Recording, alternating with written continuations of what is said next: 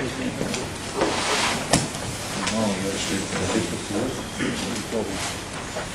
morning and a warm welcome to my distinguished chairman of the affiliated colleges.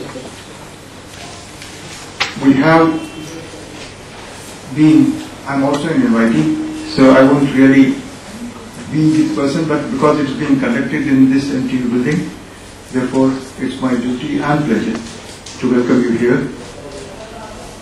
The effort that UPTU Watch has been putting in, I really commend them, and especially the dedication and the passion, fervor with which they are doing it. It is something to be applauded, something to be commended. I also want that, as per the current scenario, until and unless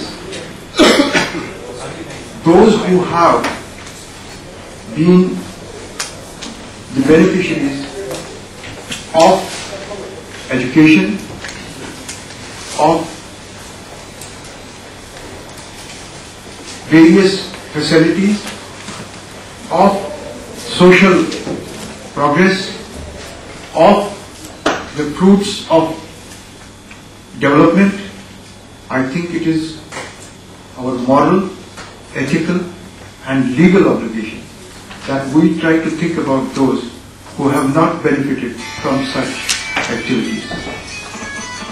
I'm sure each one of us, in our own hearts, in our own mind, is thinking of doing something as part of the social responsibility, as part of the corporate social responsibility, to actually create an edifice that will be inclusive, that will ensure that those people or those children who do not see the face of a blackboard, or those children who do not have the advantage of coaching, or those children who do not have the advantage of being guided, tutored, mentored, or even advised, they get a holding hand from us.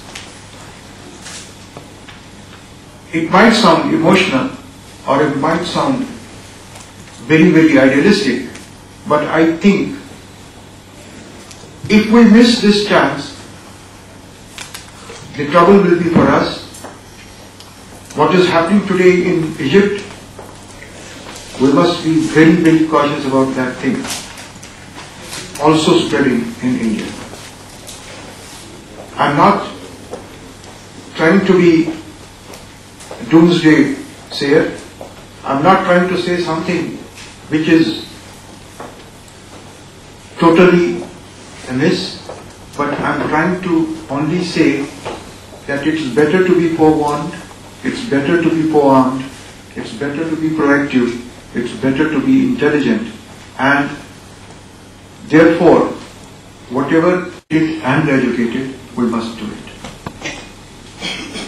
All of you have made a great contribution to the educational spectrum of India. You have contributed your might, you have contributed your financial strength, you have contributed your energy, and you have contributed your ideas.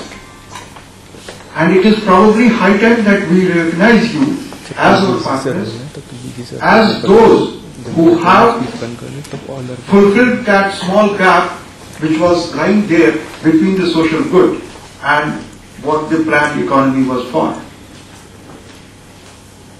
I'm sure there are miles to go. We have lots of items which have not been done as yet, but have not been even touched as yet, and that is probably we want to start a new chapter in.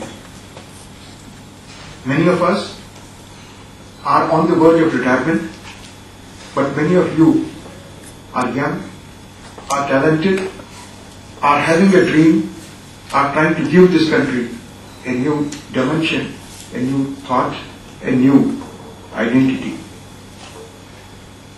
And that identity, that thought and that dynamics needs to be brought in to a very, very fruitful and logical conclusion, for which I don't think that when we are trying to talk in terms of that by 2020 the country must have the gross enrollment ratio of the order of 20%.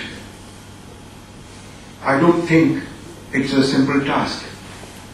Today the gross enrollment ratio stands at around 11.8%. You can understand this is almost doubling. What we have done in the past 60 years has to be done in next 10 years, and it's not a small order.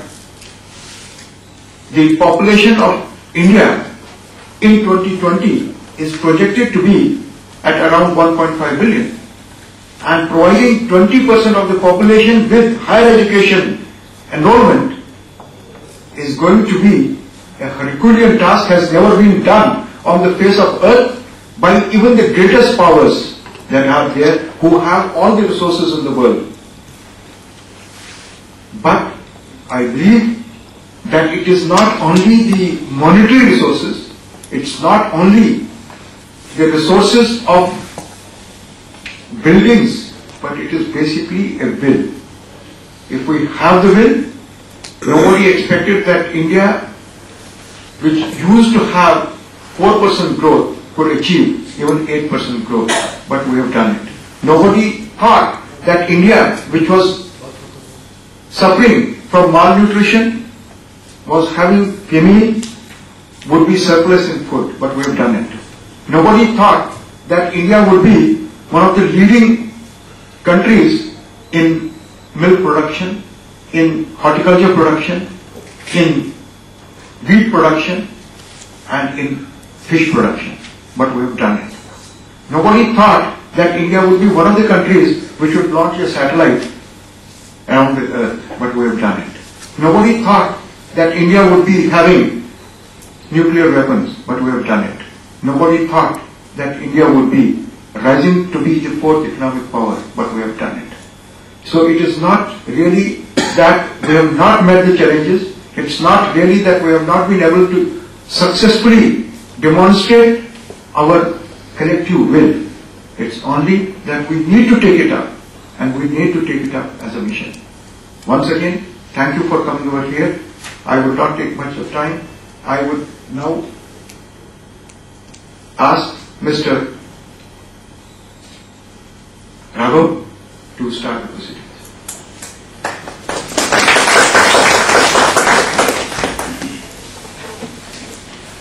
Thanks a lot, sir.